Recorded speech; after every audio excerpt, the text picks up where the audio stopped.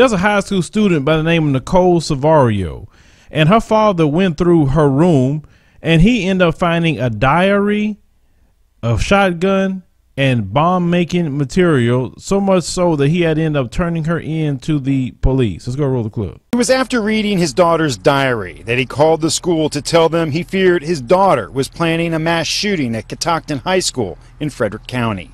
The sheriff's office investigators determined early on that Nicole posed a threat not only to the school, the student body, but herself also. At Nicole Cevarios' home, police found a 12-gauge shotgun, ammunition, and material to build pipe bombs. Everything she purchased was legal. They were legal purchases. The shotgun, the ammunition, the fireworks, the hardware, the pieces of pipe to construct the bombs, everything that she did was within the law. Sheriff Charles Jenkins, who lives near Catoctin High, said while it must have been a tough decision for the father to turn his daughter in, that decision saved lives. I mean, just imagine if it were your 18-year-old daughter, knowing what the ramifications were, to go out and tell authorities that your child's planning on carrying out something like this. I mean, you have to really weigh into the conscience on that. Cevario is an honor student at Catoctin High. She had never had any trouble with police or school officials until this. We felt this was going to be carried out. There is no doubt in our minds that we averted a disaster up there. I've never seen anything like this, to be honest with you. So you can imagine as a parent finding all that stuff in your child's room and then reading a diary that had a detailed events, how she was going to do it. She had a certain date planned in April. She had the emergency procedures of the school written down to the T.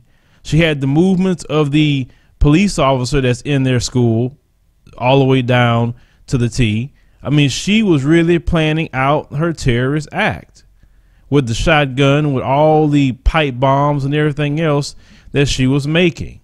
And what doesn't make any kind of sense is that she wasn't a troublemaker. She got on a roll, and yet this was she was planning to do for over a year. Now, I don't understand why they put her in a mental hospital at first, because everything she was doing, it sounded like she was very sane to me, to be cold and calculated like that.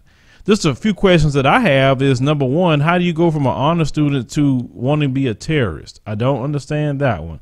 Second of all, how did you get all the money to buy this stuff? Because you went out and bought it. I mean, what were you doing? Looking at the internet? Were you watching videos that promote that sort of thing to do, to learn how to make, you know, pipe bombs and other things like that?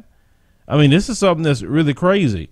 And then when it comes to the thumbnail, because I was trying to look for her picture, they hit it very well, but shout out to Melanoid Nation and Tariq Nasheed. They found it when I had ended up seeing it on Google, because, you know, when it's anybody else, they put out their picture, but when it's others, they want to conceal pictures, and that's not right. We should all be equal. If you're committing crimes, especially something that heinous, everybody needs to know who you are. I had someone come to my Facebook page and they was kind of bothered. I called James Jackson, the one that had murdered the brother, a terrorist. And my position on that is, if you're doing terrorist things, I'm gonna call you a terrorist. I don't care about nobody's color. I believe in true equality, and the way we're treated, that's the way we're going to treat everybody else, at least here. But with this situation, I know the kids at school, the administrators, the teachers have a sigh of relief, because she was going to do a lot of damage. And I don't understand, what is this affinity with being a terrorist and harming people? I don't know, but you always better pray for your kids' parents when they go out to school, like the old people say, and keep a hedge of protection around them, because you never know if they're walking around with the next potential terrorist in their midst. Leave me a comment. Let me know what you think about this. Share the video, like the commentary, and subscribe for more news stories.